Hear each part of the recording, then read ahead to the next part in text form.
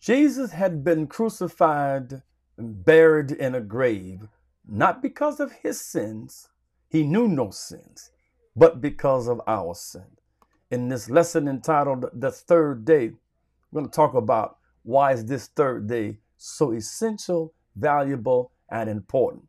Happy Resurrection Day. Ladies and gentlemen, there are notes for this lesson. I'll leave a link in the description below and in the comment section. Click the link, get your notes, your Sunday school books, and your Bible.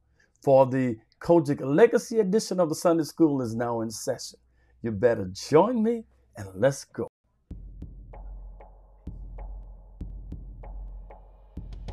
Teaching the Word of God in the spirit of excellence. Join Elder Rodney Jones with our Sunday school lesson.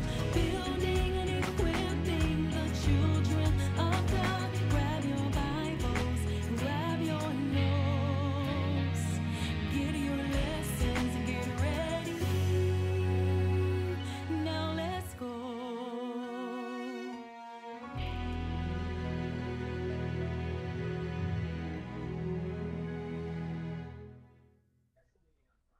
Hello and welcome to another edition of the Sunday School lesson as taught by Pastor Rodney Jones. I am the pastor of the New Nation Anointed Ministries, Church of God in Christ, and we're located 1700 West 87th Street, right here in the city of Chicago. The zip code is 60620. Ladies and gentlemen, if this is your first time, please leave me a comment in the comment section below that this is your first time. I'd like to welcome you to Sunday School. I'd like to thank you for studying with us as well. Do me a favor, if you please, sir, please, ma'am, Lord have mercy, if you would just hit that thumbs up, give it a thumbs up, smash that like button, and also make sure that you subscribe to this channel and click that bell notification. There is a free subscription. The purpose of the subscription is so that YouTube will notify you each week. Bing! Brother Jones just uploaded another lesson. Today we got a good one. We're dealing with the third day. We're in Hosea 6:1-3, Church of God in Christ.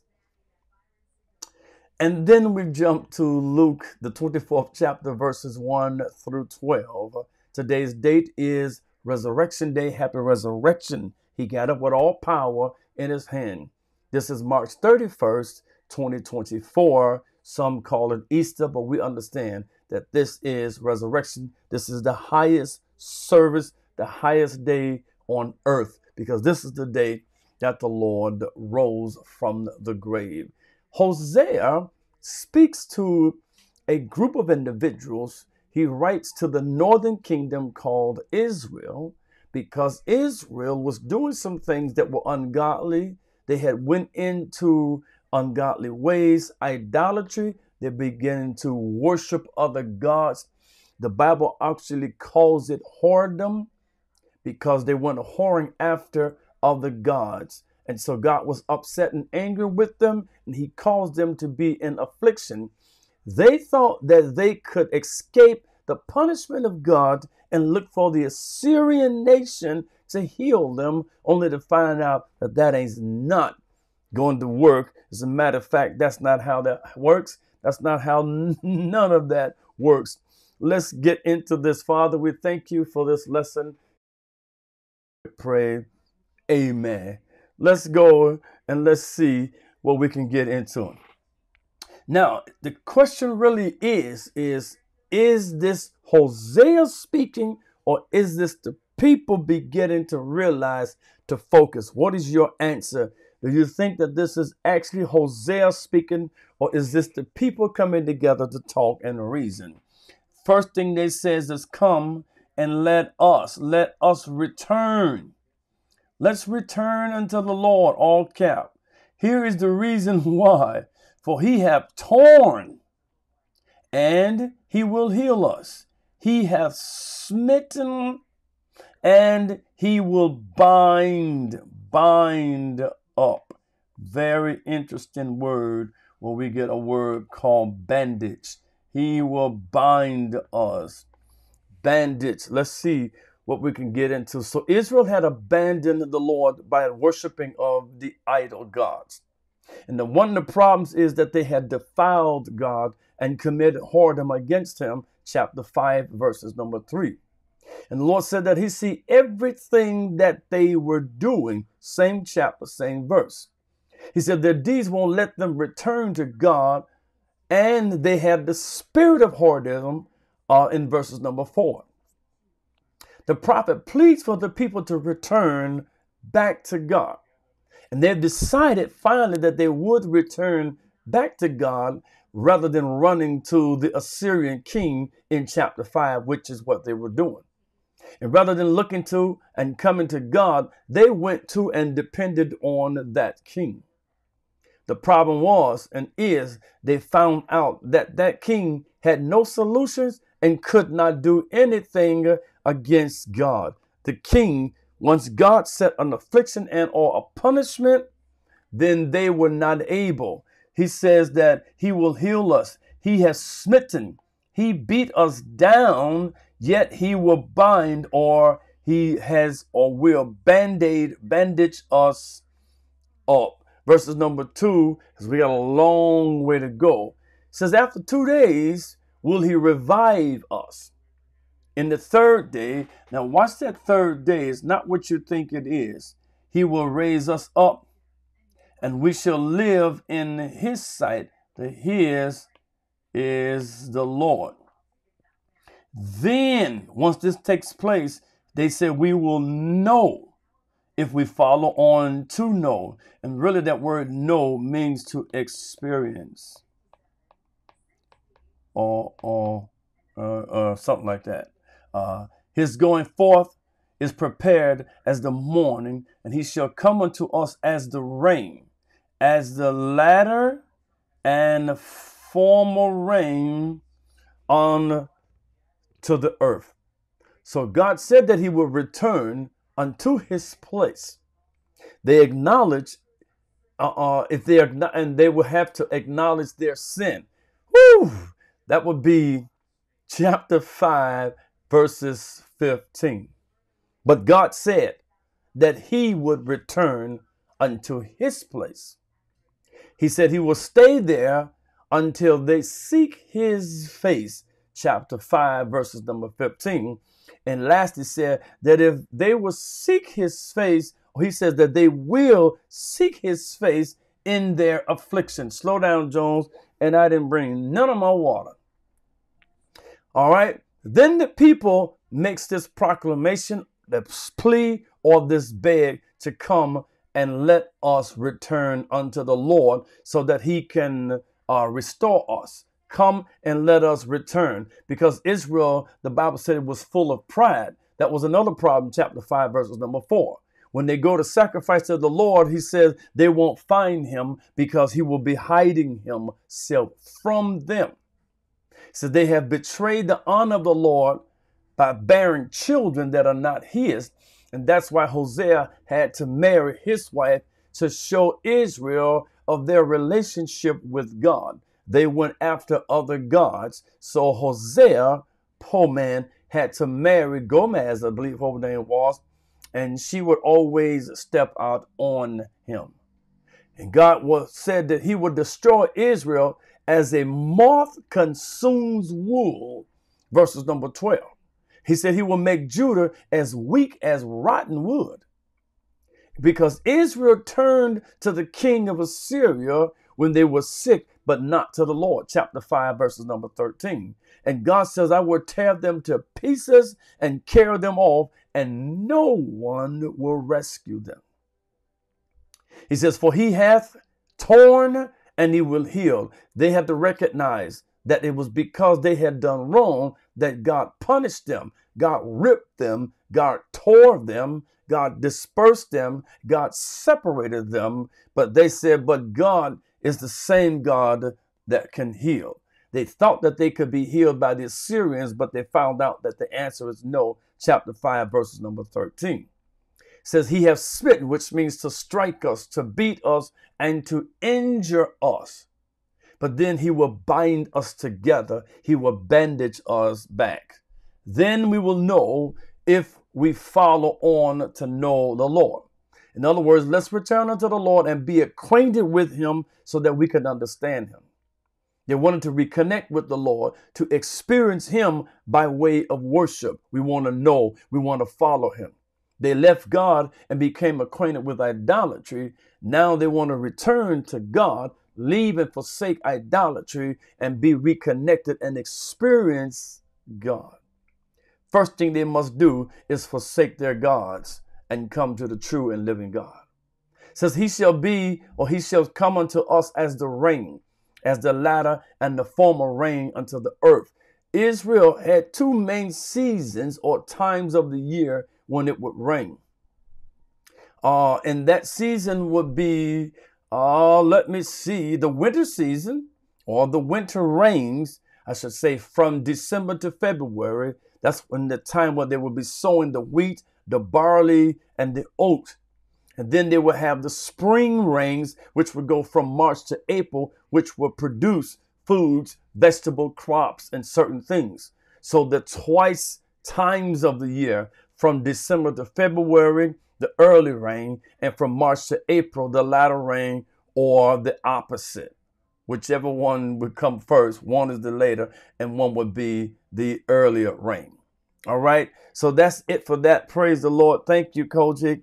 I will holler at you later on that one. Let's shift and let's get to Luke, the 24th chapter, verses 1 through 12, which is the actual resurrection. So this lesson in Hosea is a sign of hope that the Lord is going to return. Now, remember I said that third day?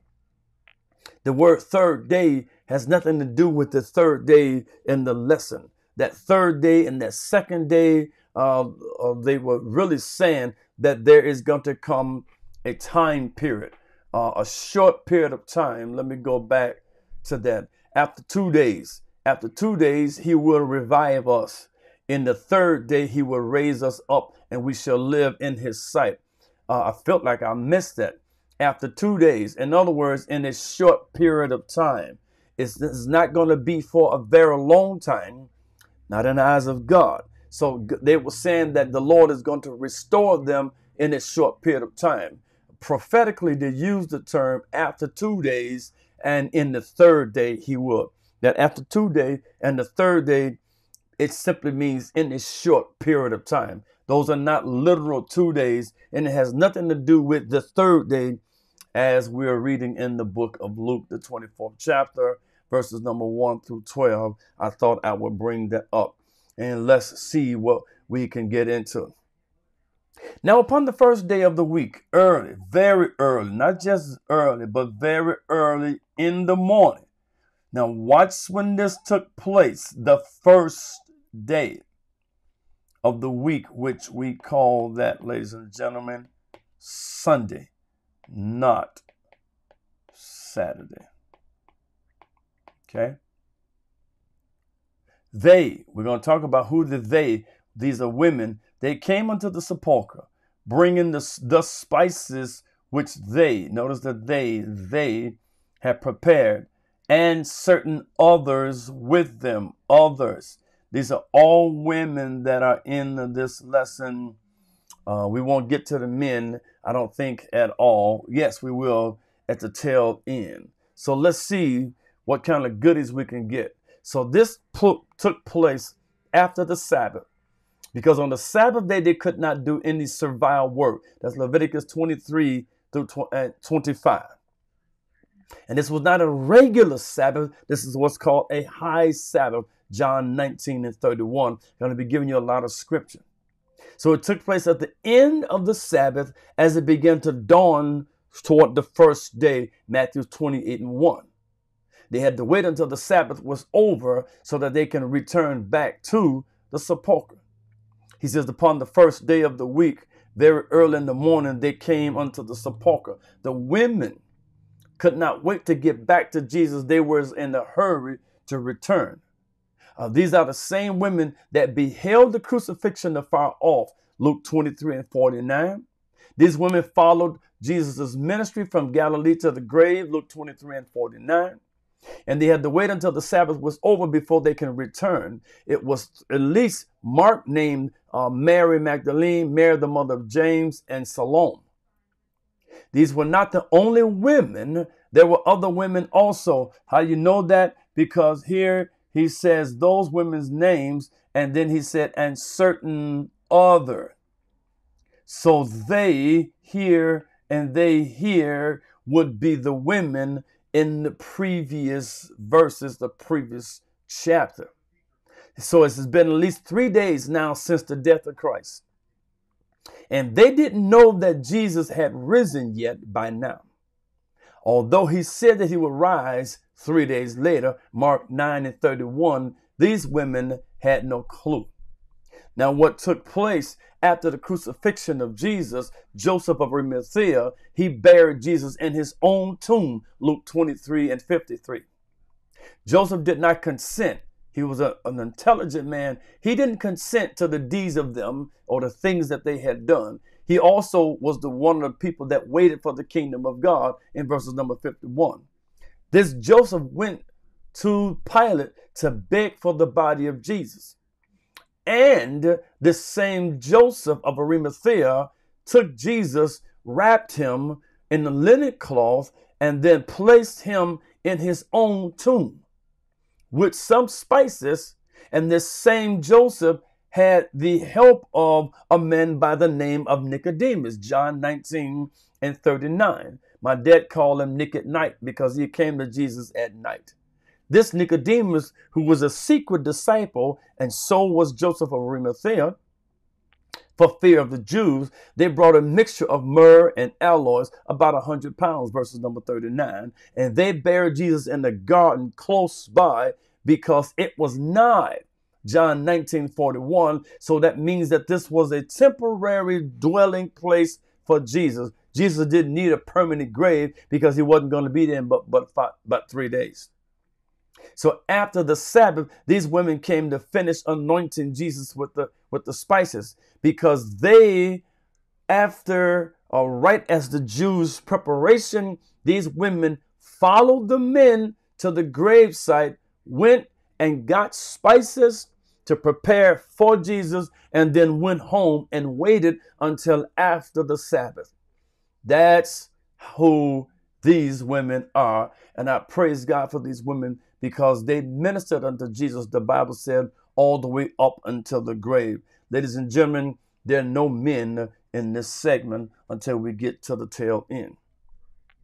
Now, John is different, and so is Mark different. So Luke goes right into it. He says these women, they found the stone rolled away from the sepulcher.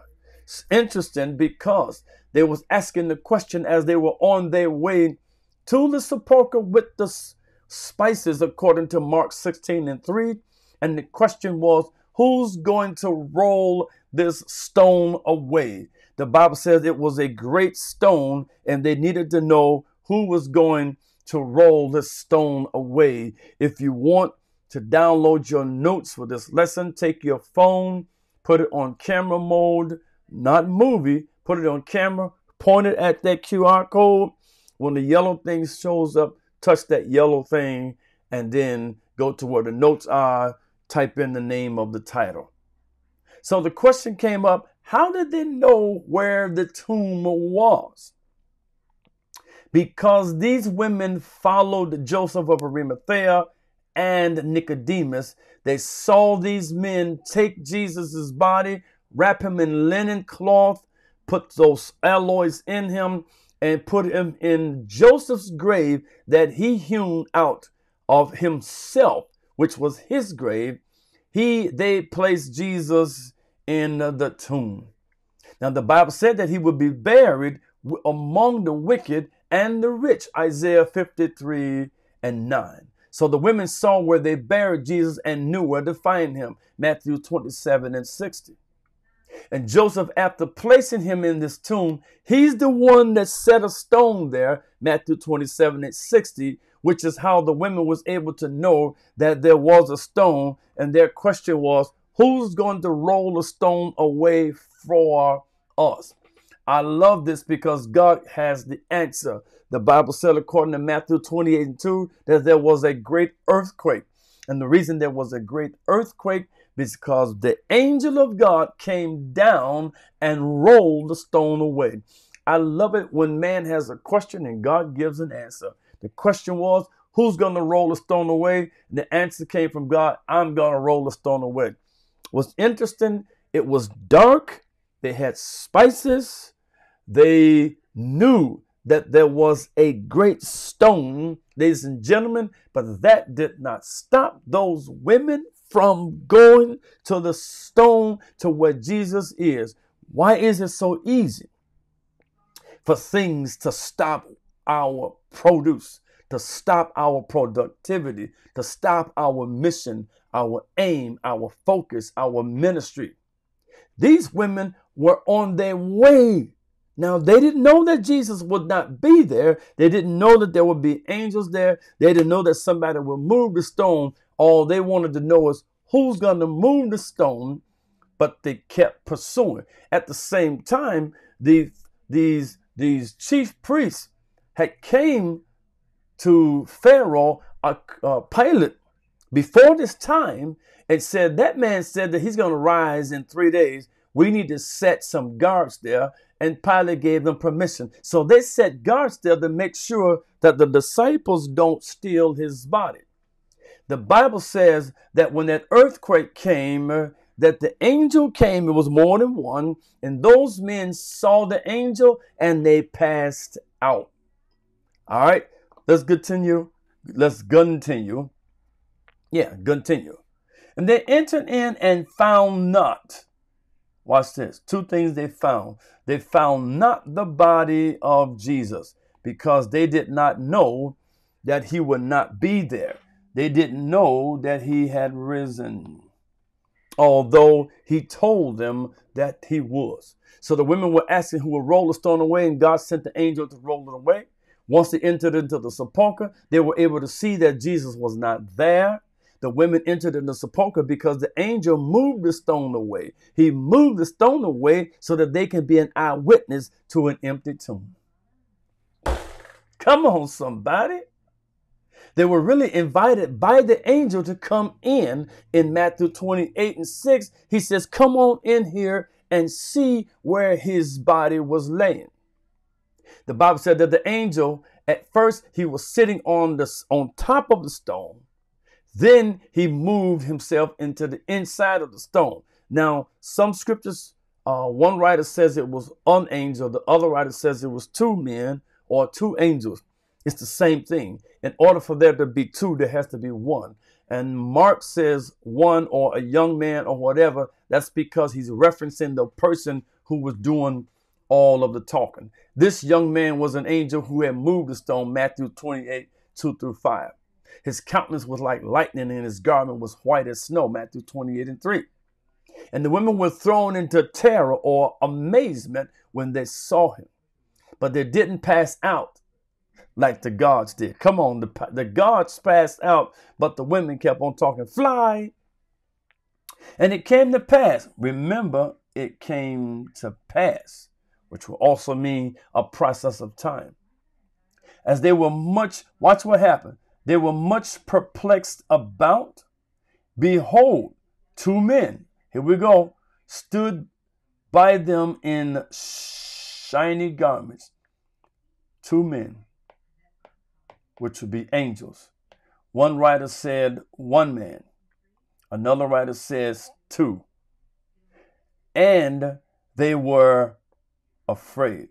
So they go from being perplexed to being afraid, and bowed their faces to the earth. They said unto them, why seek ye, watch what they call Jesus, the living among the dead? Why are you looking? So the women were not expecting to see any of the things that they saw. They were expecting to see the body of Jesus in a tomb, but they were expecting to see a stone closed. They were not expecting to see an empty tomb. They were only expecting to see the large stone at the mouth of the sepulchre. They had seen him brutally beaten and crucified just a few feet away. Now they come to his grave to anoint him, only to see an empty tomb And they now see a stone rolled away. The Bible said that they were perplexed about, which means to be utterly at a loss or even to be puzzled. We could only phantom what was going on in their lives or even their minds. They had never seen anything like this before. The stone is rolled away and the body of Jesus is missing. They possibly saw the young men or the guards that was on the ground pass out unless they were already gone. On top of that, now they see angels at the sepulchre instead of Jesus, and now the Bible says that they were afraid. They saw angels wearing shiny garments, verses number 4. Their countenance was like lightning, Matthew 28:3. They were afraid at what they saw, and they bowed their faces to the ground. The angel answered them and said, "Fear not," Matthew 28:5. The angel asked, "Why are you seeking the living among the dead?" Right off the bat, the angel just testified that the Lord is no longer dead. I know you saw him when he was crucified. I know you saw them pierce him in the side. I know you saw him beaten brutally. I know, according to scripture, that what the Bible says in the book of Isaiah, his visage was marred more than any other man. I know he was unrecognizable. Yes, I know you saw Joseph and Nicodemus take him down off the cross. Yes, I know you saw them wrap him in linen. Yes, I know you saw them put them in this tomb and seal and close it, and the guards was here. But guess what? He's not here. He's alive. He is risen, is what he said. Why seeking you? Why are you looking for the living among the dead? You're looking for Jesus? He ain't here, because he's risen. And he will never be in this place ever. Come on, somebody, again.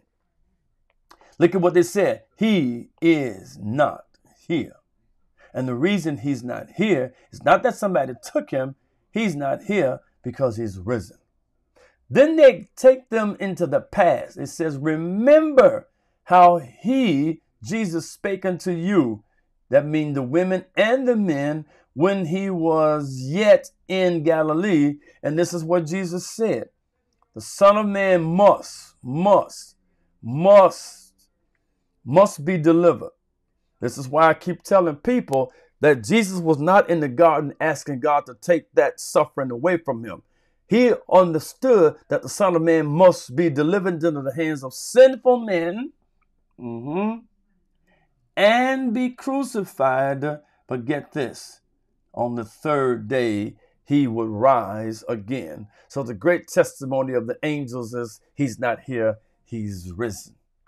Jesus, who you're looking for, is no longer here. He's no longer where you saw him last. A few days ago, he was crucified. A few days ago, they pierced him. A few days ago, they carried his dead body. But today, after 3 days, he is no longer here.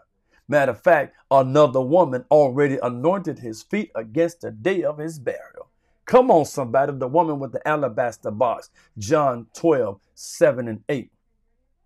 The angel reminded the women that Jesus told them while he was in Galilee that he must be delivered to the hands of sinful man. He must be crucified and he have to rise on the third day. The Son of Man. And we understand that Judas was the man that did it. Judas didn't have to. Please do not teach what you heard. Only teach what you've studied. We find nowhere in scripture where the Bible says that Judas had to do it. Don't look at certain words. Judas, there's a phrase that would make one think, which should betray Jesus. The word should, which would mean intent, purpose, desire. Because Judas was a thief. And he sold Jesus for 30-something pieces of silver. But when he saw that what they was doing to Jesus, it hurted him and he tried to repent, but they would not accept it. So if Judas had been born for this purpose, why would God then cause him to burn for obeying him? Never teach what you've heard, only what you've studied. So the Son of Man must be delivered into these evil hands and then be crucified. And on the third day, he will rise again. And Jesus had mentioned this to his disciples about him rising again in John 2:19. And they didn't remember this until after his resurrection, John 2:22, anyhow. And ladies and gentlemen, salvation is based on the fact that we believe that God raised Jesus from the dead, according to Romans 10:9 and 10. The Bible said that if we confess with our mouth the Lord Jesus, not sin. He didn't say confess sin. He says out of our mouth we're to confess that the Lord Jesus is Lord, and believe in your heart that God raised him from the dead, thou shalt be saved. If we cannot believe that God raised Jesus from the dead, we cannot be saved. He's not here. He's risen. And then they remembered his words when the angels brought it back to their remembrance. And they returned from the sepulchre, and they told all these things unto the 11, because one of them fellows was dead. And at this point on, they were called the apostles, the 11 or the 12. It doesn't mean that all 11 was there, but that's what they were called because they were separated from the regular disciples, and Jesus began to call and appoint them the apostles. And to the rest, because there were other people. When you look in the book of John, there were more than just the 11 that was there. So the women had completely forgotten that Jesus said that he was going to rise again. They came to the gravesite looking for him, not remembering that he would rise. After seeing that he was not there, they still didn't put it together until the angel had to rehearse in their mind that he told you that he was going to rise again. Then they were told by the angel to go quickly and tell his disciples and Peter. Mark 16:7. He had to separate Peter because at this time Peter was messed up because Peter denied Christ 3 times, and Peter went away troubled in his spirit because he denied. So one man betrayed him, the other man denied him, so on and so forth. He says, tell them first that he is risen. Matthew 28:7. Then tell them to meet him in Galilee like he said for them to do it. Matthew 28:7. Because Jesus told them once he had risen again that he would meet them in Galilee. Matthew 26:32. It's interesting that they did not remember this at all. He's gone. Now later, Mary Magdalene would be the one to first see Jesus. She was rewarded with seeing Jesus. Here he tells us who it was. It was Mary Magdalene, Joanna, and Mary, the mother of James, and other women that were with them, which told these things unto the apostles, or also called the 11. Now watch this. Their words seemed to them, who was to them?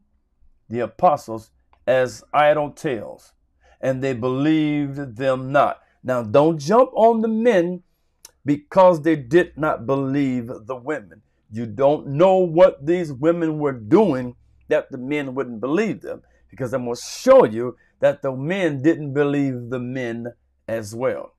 So Luke gives the names of the women that came to anoint the body of Jesus. There were other women that he didn't name at this point. Mary was the leader, Mary Magdalene, of whom Jesus cast out 7 devils. She was the leader, and she would be the first one, according to Mark 16:9, to see Jesus. She was the one that went and told Peter and the disciples, John 2:20. The women ran to tell the apostles what happened, but the men didn't believe them. Their words seemed to them as idle tales. Another word for idle tales means empty talk. It seems to them as nonsense. Not only that, but Jesus appeared in another form to 2 men who were on their way to Emmaus, or on the Emmaus road. Mark 16:12, they didn't believe those men either, and Jesus had to upbraid them because of their unbelief. And lastly, we get to verses number 12, and it says, Then arose Peter and ran unto the sepulchre, and stooping down, he beheld the linen cloths laid by themselves. You see that? And departed, wondering in himself at that which was come to pass. Very interesting. So Peter and the disciple whom Jesus loved, both went to the sepulchre. That's John 20:2. They both ran quickly to the sepulchre, but the disciple whom Jesus loved outran Peter. But when the disciple whom Jesus loved got to the sepulchre, he only stooped and looked. Peter came, he went in, and Peter was able to see while he was stooping in that the linen cloths that was laid by themselves, they were not where they were when they were on Jesus. They were separated. So Peter saw the napkin that was on the head of Jesus had been wrapped by itself as well, John 20:7. And Peter didn't even remember the scripture that said that Jesus would rise, John 20:9. That scripture is Psalm 16:10. Peter left the sepulchre wondering in himself at that which was to come. Interesting to note that after Peter saw nobody, he left. But Mary Magdalene looked in and she saw the angels. Wow. John 20:11-12. Ladies and gentlemen, the third day, Christ is risen.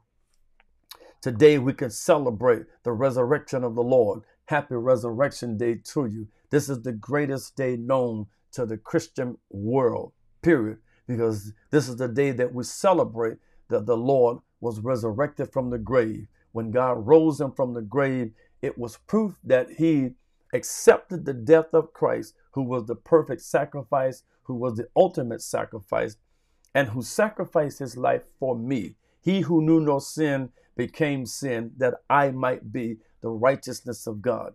I salute the Lord on today. I'm grateful for the Lord on today. I honor the Lord on today.